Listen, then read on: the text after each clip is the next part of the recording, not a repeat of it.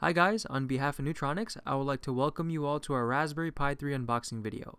This is the first video amongst a series of videos where we will go in depth on the brand new Raspberry Pi 3. We also provide our viewers video guides on how to make the most of this device with tutorials and setup videos. But for now, please enjoy the unboxing video and stay tuned. So after days and days of waiting, I finally was able to get a hold of the Raspberry Pi 3. I initially ordered it from online from Pimeroni. I'm going to go with Pimeroni.com, and after 1 week it still hasn't arrived yet. But thankfully to our local Micro Center was fully in stock there, so me and a friend went to go pick it up real quick, one for him and one for me and the NUEtronix viewers, aka you guys.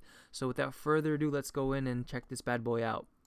And by bad boy, I don't mean what's inside this paper right here, but what's inside the box actually, aka the user manual, fully featured with Chinese gibberish as well as a safety compliance guide. Guys, I'm just messing with you. We don't need this right here. Let's put that to the side. And let's see what's inside the box. Nothing. Let's toss that. So let's get to the main part of our video right here, the Raspberry Pi 3. And guys, I'm very, very excited to work with this thing. I've worked with the Raspberry Pi 2 a lot, and I have had tons of projects on it. And I really want to get started and show you guys the cool projects we can do with the Raspberry Pi 3. The device features a quad-core ARM Cortex-A53 1.2 GHz processor as well as 1 GB DDR2 RAM.